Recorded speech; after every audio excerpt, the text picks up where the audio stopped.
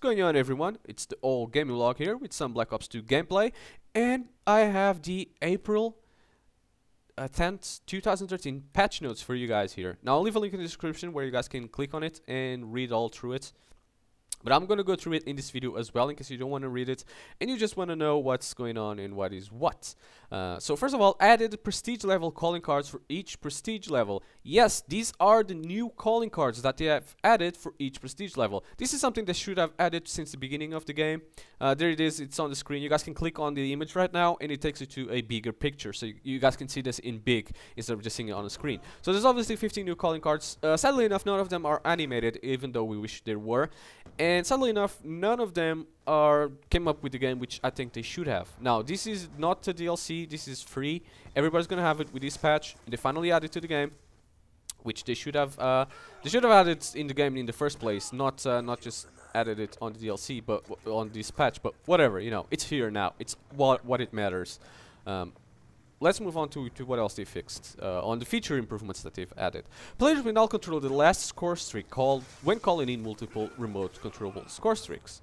Updated the league lobbies to display the team's rank next to each team's member's name. Added the suicide and team kill penalties to the game rules spawn settings menu for custom games. Added the feature to kick players if they suicide too often in a game. Great. That's actually one of that I was waiting to see. Let's go on to the multiplayer issues that have been addressed. So first and foremost, we have fixed an issue reported by the community where the Lodestar view remains on screen if the VTOL warship is destroyed, after being previously kicked from the VTOL due to friendly fire. Updated menus to the combat exploits reported by the community. Addressed the persistent counter UAV issue that occurred during host migrations. Fixed an issue reported by the community where the player was not earning any progress for the Chopper Hunter Field Specialist challenge. Fixed an issue reported by the community where the C4 was doing no damage to enemies if blown up to the moment it attaches to the surface. Yes, they finally fixed the infamous C4 glitch. Yes! Addressed an issue reported by the community with activating prestige on a weapon was not removing attachments from that weapon in their class sets. I'll explain this glitch a little bit. Basically, before you prestige your weapon, you make a class, choose that weapon, choose whatever attachments you want to put on it, and put those attachments. Then you obviously go to another class and prestige that weapon. After that weapon is prestige, you go back to the class you first created, and all the attachments would be on that weapon still, even though it was prestige and you wouldn't have access to them. That was a glitch, was popular amongst the community, and they finally fixed it up. So they do pay attention to the community in a way or another. Alright, let's go on. Prestige Master icon can now be seen as the next prestige when players reach max prestige level, and then you'll basically display how much XP you're gonna get to that. Resolved an issue with the orbital VSAT score streak losing time during the host migration countdown. Resolved the collision issue on grind which caused the player to become stuck on the vert ramp. Fixed an issue where players were able to place a turret while under the big rig in Aftermath. Addressed a couple of issues with the sentry gun and AGR score streak tablets remaining open when the player transitions to the score streak while it is being destroyed. The attachments menu in the after action report now indicates the XP a player earns from leveling up a weapon. Resolved an issue where players would lose control of a sentry guns if they take control of it while it's being destroyed.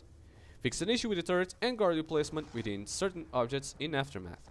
Improved performance in theater when a player previews a clip over and over again while the clips in timeline editor are maxed out. Fixed an issue with the environment disappearing when dying and spectating the water in carrier.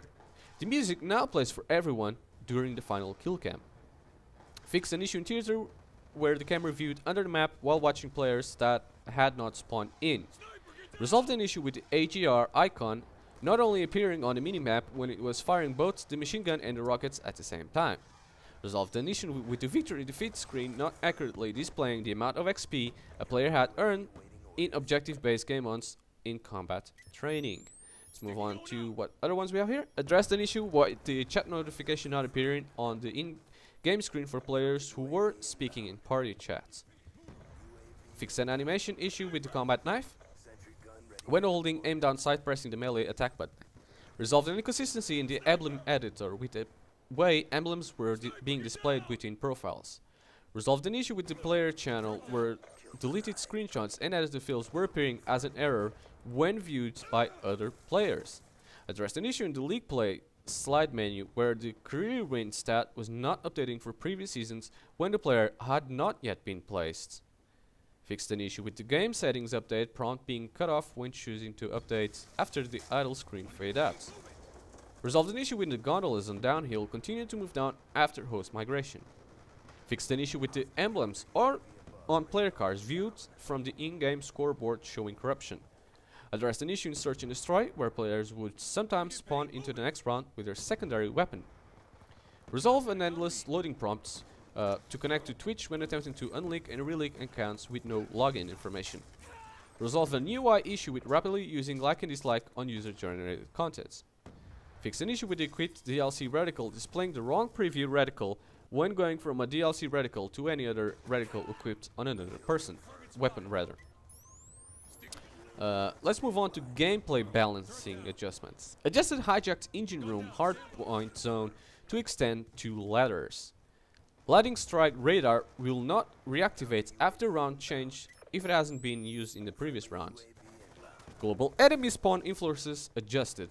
Yes, finally. So the spawn systems have been messed up a little bit more, and hopefully they've been adjusted more to, you know, be better than what they are right now, because they're not that good. Adjusted objective spawn influencers and capture the flag. Now, there's two zombie issues that has been addressed, and I'll obviously explain here what. Fix the UI error that occur on turns, and resolve various bugs around the die rise map. So, this is all that I got for you guys. Link will be in the description where you can read it all for yourself, or I just read it to you, in case you're too lazy to read it. And, right, so there's a few things here that they still haven't fixed, and because we haven't seen a PlayStation 3 patch yet, and we should see one in a few days, because the micro DLC will actually be on PSN in a couple of days, I believe. I think it will be the 12th that it was going to be on, so I believe it will be seen in a few days. And this is a triple kill. It deserves a like in the video, but whatever. Yeah, so we should see a patch pretty soon for the PS3. Now, this patch on the Xbox 360 is to prepare players as well for this new upcoming map pack number 2 that's going to come, the Uprising map pack. But it also adds some stuff and fixes other stuff, of course. We should see it on the PS3. At least we should see a patch soon enough on the PS3, because it obviously, and I don't know why I just lost this gunfight, whatever. Because we obviously going to see the micro DLC coming soon, and we should see the map pack number 2 DLC coming next month.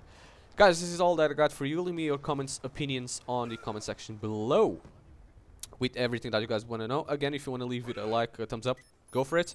You don't have to if you don't want to. Again, you want to subscribe if you want to know more about the game. And yeah, this has been pretty much it. And although I was playing with the shotgun on this game, I'm a bit out of my comfort zone, to be quite honest, and that was the final kill. I'm a bit out of my comfort zone with shotguns because I don't really usually play with them, but I didn't do so bad. So yeah, thanks for watching, and see you guys next one. Peace.